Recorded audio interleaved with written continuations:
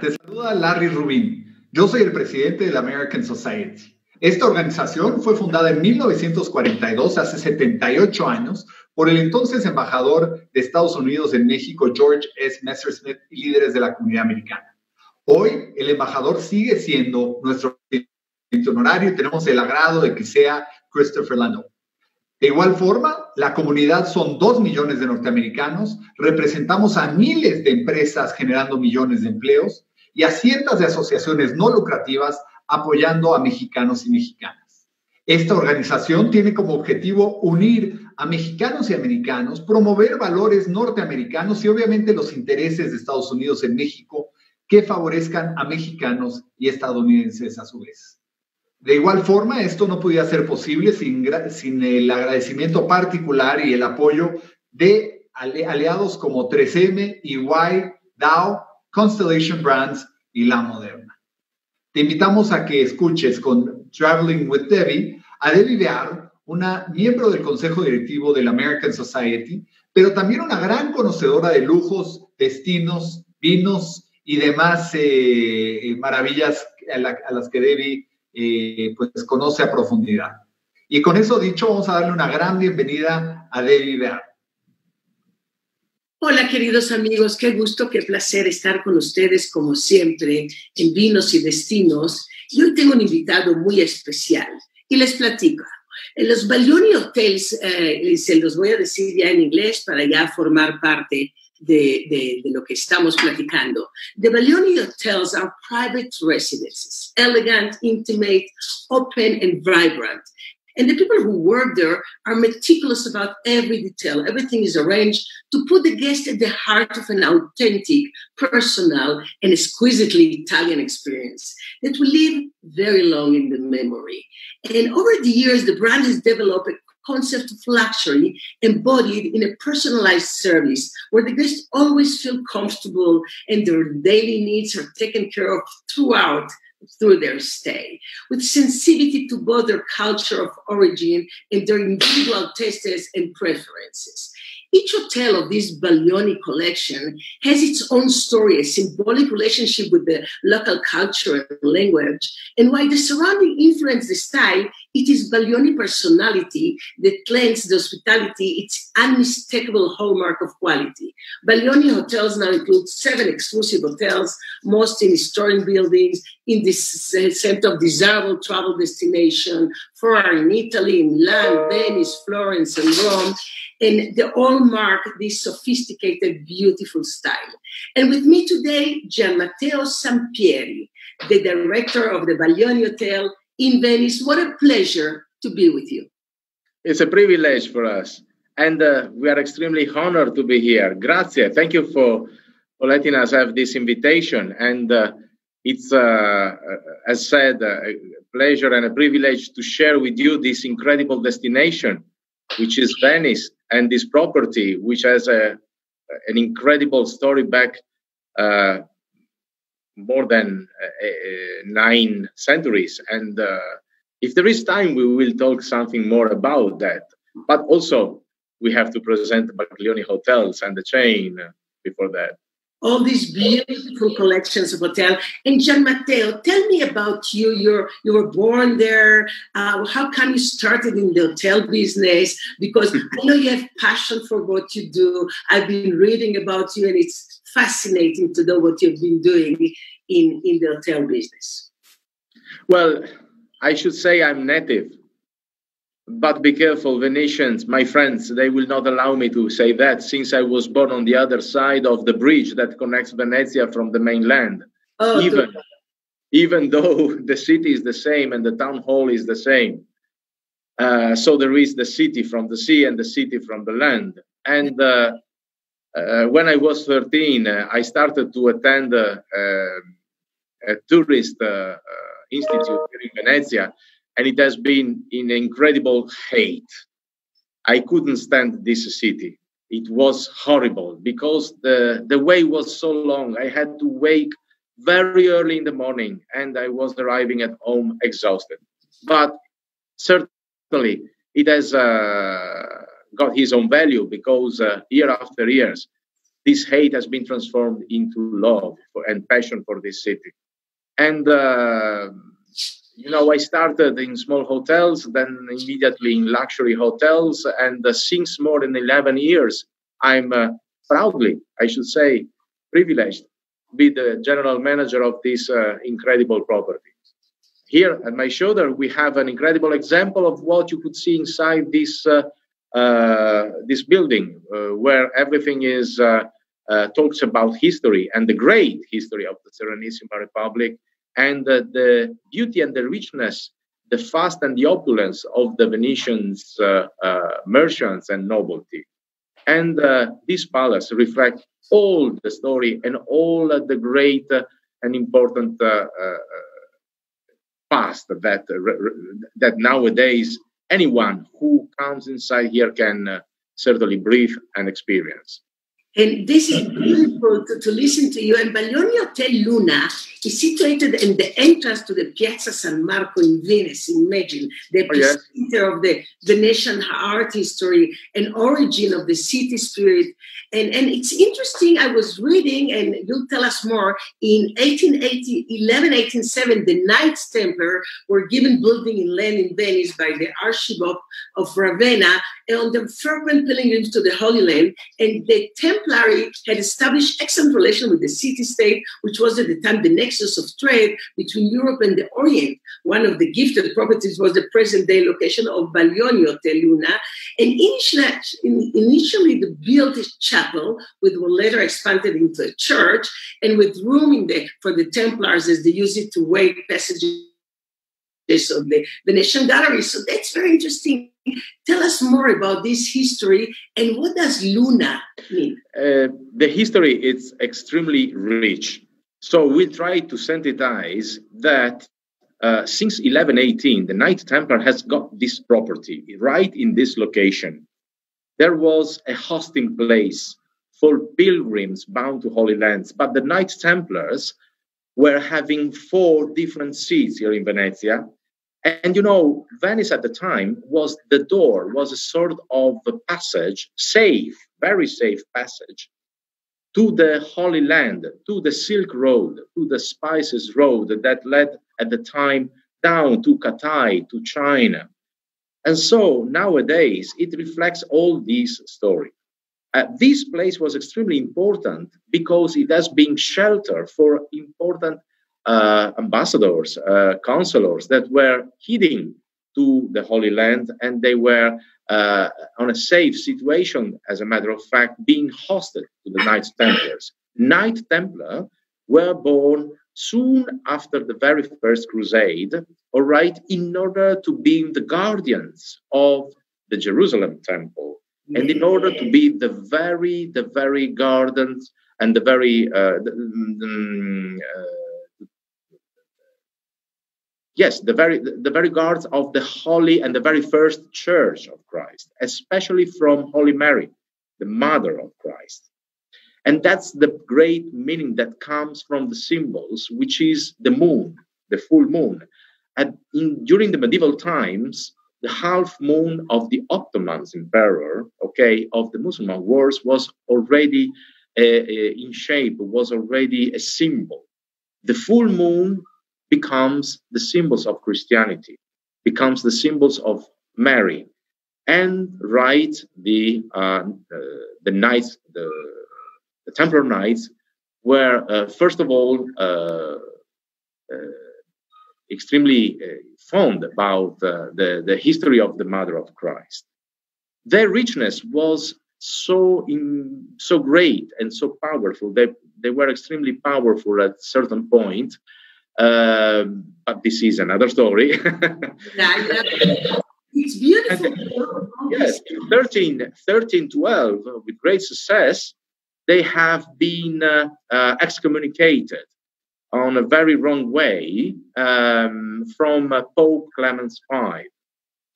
Pope Clement V was in a real difficulty because he was not in Rome. He was in Lyon. He was in France. And he was certainly under the great power, psychological power also of Philippe le Beau, Filippo il Bello, the king of France, and from which everything was born.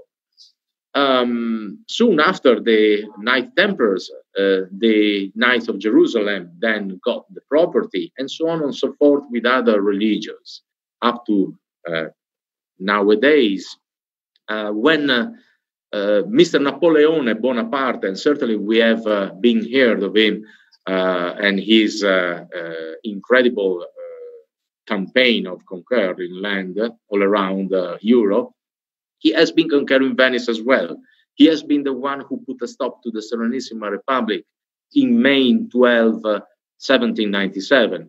He has been the one who demolished more than 40 churches in this city, of representing a high level of Christianity. No, there are a lot of saints all around, named in every single corner, in every single stone, in every single island. And he demolished also the church that was right here, where nowadays we have the hall and the restaurant. And this church was entitled to Holy Mary on the Field, with the Venetian archaical name translated in English is Holy Mary on the Field, because you have to know that there were many green grasses around the little island of Venezia at the time. So from that time, then we can see the palace as it is nowadays. But the hosting place start already from the Templar Knights. And so we certainly might say very proudly that this is for sure the very first hosting place, the oldest hosting place still existing in Venezia. Wow, that's beautiful.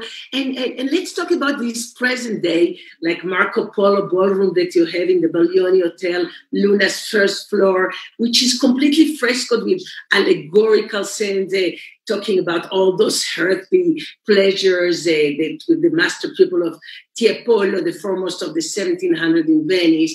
And Tiepolo later actually decorated the Royal Palace in Madrid and the Winter Palace in San Petersburgo.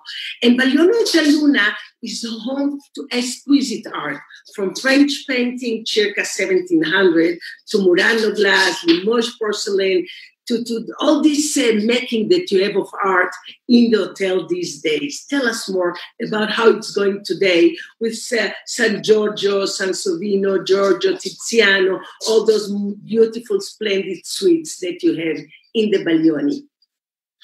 Entering this palace is like to be in your noble home in Venezia, wow. Even if just for a weekend. Huh? This is how we wish to let our guests feel when entering in our house. Entering in here is a jump back into second half 1700, especially for the Marco Polo ballroom, which is completely original as it has been built at that time, wow. Respecting and reflecting the decoration and the fashion of that time. So the pavement, which is done in terrazzo veneziano, all the stuccos on the floor, on the walls, and especially the frescoes on the ceiling that has been done from the Tiepolo pupils. You know, Tiepolo was he was like a great brand nowadays, and so he was having his own bottega, his own shop, with a lot of guys going around and trying to learn and apprentice all the great novelty of this art. And these pupils, they had these frescoes. And nowadays they do reflect not only the fashion of the time, but also the great messages of that time. But you should come over here and be extremely sensible about that, because there is not only that, there is also Venice, the atmosphere, the sky, and all this game of lights, because, you know, we also have the lagoon that reflects the light of the sun. And so in every single moment of the day, sunny day, we do have different lights and different game of lights. And this is extraordinary sort of magic. On top of this, you can easily get lost. You know, we used to say that when you come to Venice and when you visit this city, you jump into a different dimension related to time and space. Okay, here we can certainly say that you are in a different dimension in terms of time and space, because you not only get lost, but you certainly lose the meaning of times. The world, yes. You are somewhere else. In the past. People of the past who has attended this place, and we can name Igor Stravinsky, Ezra Pound, in recent time, Anthony Quinn, François Mitterrand, Marcel Proust, okay, Hermann Hesse, Death in Venice, and the greatest story that has been talked about, the Lido and its incredible beach.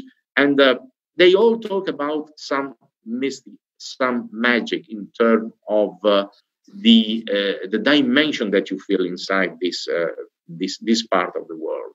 And being in this city, having the lagoon, having this light that reflects on that, and so keeps you really away from the regular way that we are used in our city to live on a daily basis.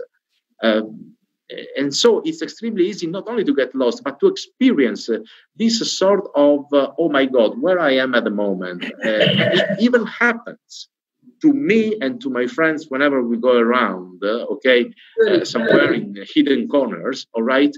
And this is exactly the philosophy of Marcel Proust that he has been widely expressed in his Le Temps Perdu, the lost time, but also the retrovated time, the time that you may find back again, okay, finding yourself in Venice.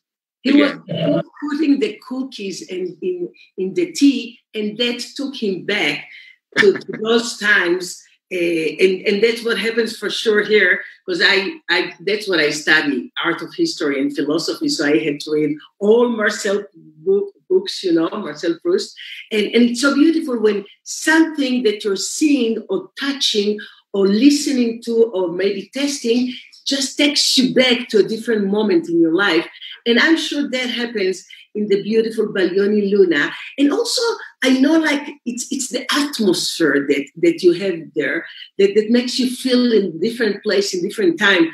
At the restaurant Canoa, that it's like a dining room in this magnificent French still life from the 1700s, that it gets you this special feeling with the chef Massimo Livan, right? This creation and super wine list. We were talking about good drinks in those moments. So tell us about those feelings and the food and the drinks that we can enjoy in the beautiful Baglioni in the Luna Hotel in Venice. Deby, our Ristorante Canova reflects the Veneto region way of cooking and the offer of dishes. First of all, we have the lagoon with such a great variety and richness of fish. And so this is a reflection of what we find in our dishes, which is in our cart, and which, of course, makes so rich our identity also in a culinary way.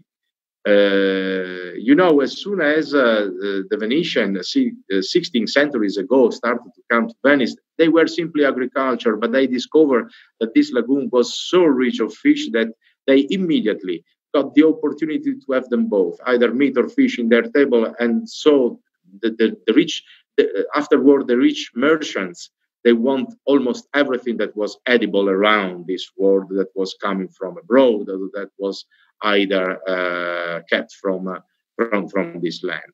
But especially here, we have almost everything in this region. We have the sea, we have the lagoon, which is one of the widest humid area. We have the Padana Plain, we have hills with incredible Prosecco UNESCO area, and a lot of mushrooms. And so we have the Dolomites, which is also another UNESCO area, beautiful, which is 2.5 hour drive from here. We also have the Lake of Garda, which is the biggest Italian lake, which is extremely important, because try to figure that only in the Garda Lake we have either olives and lemon, which is the northeast side where you can cultivate these important plants, which is... And we have lots of beautiful grapes to make good wine. As well.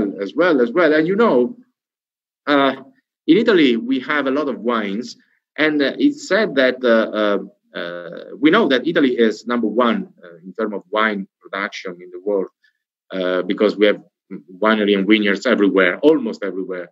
Well, but very few. Actually, from Piemonte to Sicily, it's a winery. It's also wine and good food. Yes. But even very few Italian knows that northeast of Italy is the top producer, not in quality, but in quantity, of course, is the highest production. And it's so sad that we also have been grown up drinking wine and grappa as well, which is very well distilled right in this Veneto region, right next to us. In the very clear sky days, we can see the Mount Grappa from which this distillate gets the name. All these can be just synthesized in the dishes that Massimo Olivan prepare when you come at the Canova. Canova is the name of the famous sculptor, okay, which is right reflected to the museum which is in front of us in the noble floor of the ancient Procuratie, which is right in front of our building. Where Sissi, the Princess Sissi, the wife of Franz Joseph, Emperor of Austria, has been living for 6 months.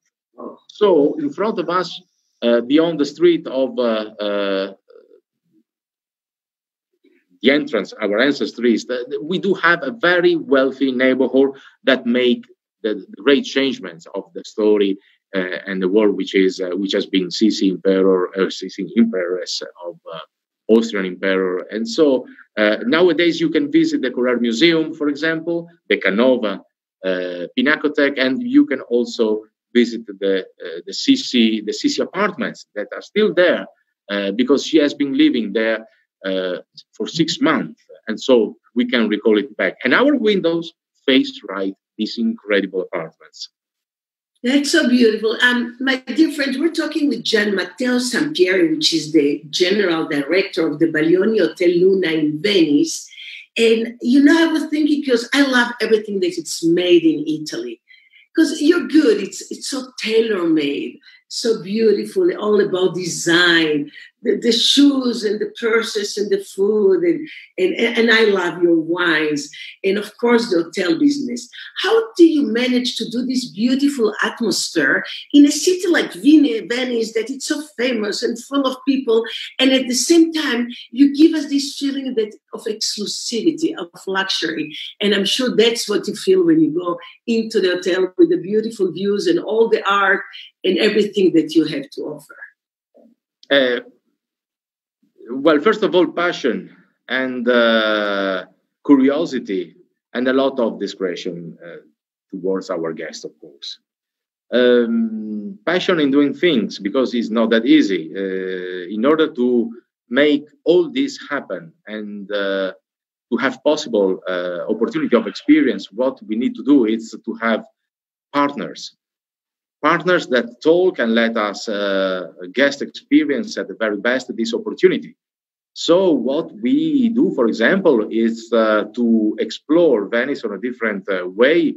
For example, renting boats, electrical boats nowadays, or ancient boats with a pilot, with the captain driving it. For example, in order to explore the lagoon.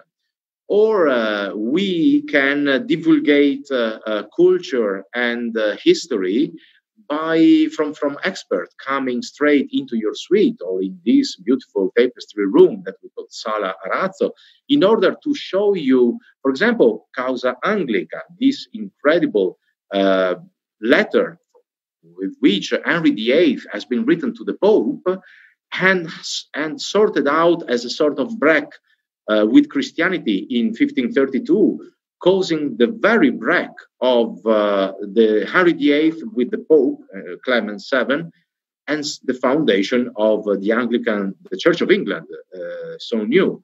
Or still, we can talk about Marco Polo and his testament.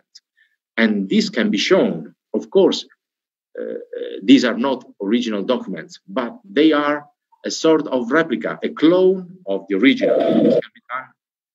Great partnership that we have with a local company. that has the possibility to do all this with great study bags.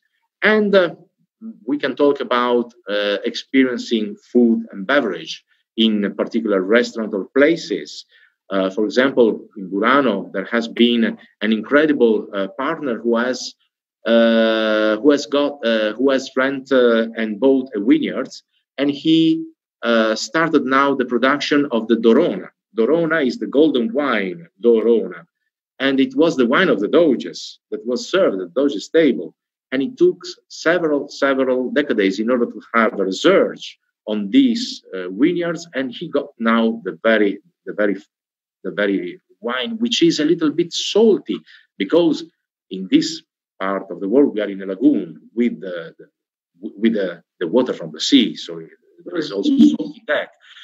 So all these give us the possibility and the opportunity to be either discreetly next to the most discerning traveler, okay, and make this destination not only as a luxury hotel itself, but also as a higher stage opportunity to enjoy and experience this city.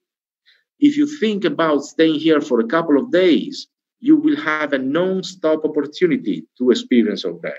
But if you decided to stay 5 or more days, you certainly can enlarge your array of visit. For example, going out of town and visiting, for example, the famous Chioggia, once called the Roman Claudia, which is right on the sea, which is extremely similar to Venezia, with a lovely, nice opportunity of traveling through the lagoon with a lovely, nice trip.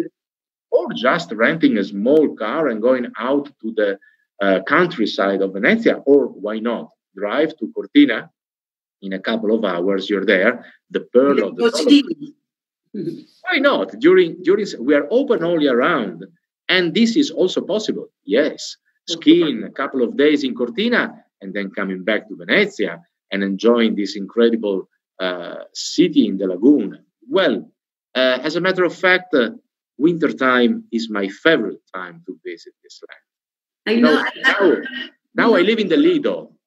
In the Lido is this type of land between the sea and the lagoon, and it's incredibly nice during winter time. It's like on vacation being there in summertime, because once you have been finishing your duties, you are at home and you have the beach from one side, you have the lagoon on the other side, a lot of green grasses, and an incredible story that faces you. Of course, in the Lido, I've been there. And actually, I was there last year, but it was the fall. And I loved the mist and the mysticism. Mm-hmm. The weather was beautiful. And just to get around, not too many tourists, which it feels good, all this space. But it's Venice. It's just such a beautiful city that you can go in the summer, in the spring, in the autumn, in the fall. Yeah, whenever you feel like it, because it's really marvelous. Just before we finish, I would love to know, what's your favorite dish or your favorite wine or drink? What makes you happy when you travel or in the beautiful hotel? Once I have been requested to have, once we were with many chefs and we were at the Rialto Market. The Rialto Market, by the way, is itself an experience. So it is suggested to anyone to come and see. It takes place 6 days a week, and it's an incredible experience to get there, especially early in the morning. I would certainly suggest some boiled fish for starting, okay, and then a lovely pasta with mussels, but the strong mussels that comes from the lagoon, and then as main starter, I would say. Lovely, nice sea bass, either salty, cooked with the salt, or just simply oven with olive, potato, and tomatoes, which is the Mediterranean flavors. And let me invite you. I will cook for you. Okay. Oh, wine. The wine. We need, we could simply say Prosecco is fine, but for this particular food, I would say Malvasia. Okay, I love Malvasia. That would be Malvasia has a great history back with Venezia, because from Memnovasia, the Venetian called this wine coming from that island on the Aegean Sea.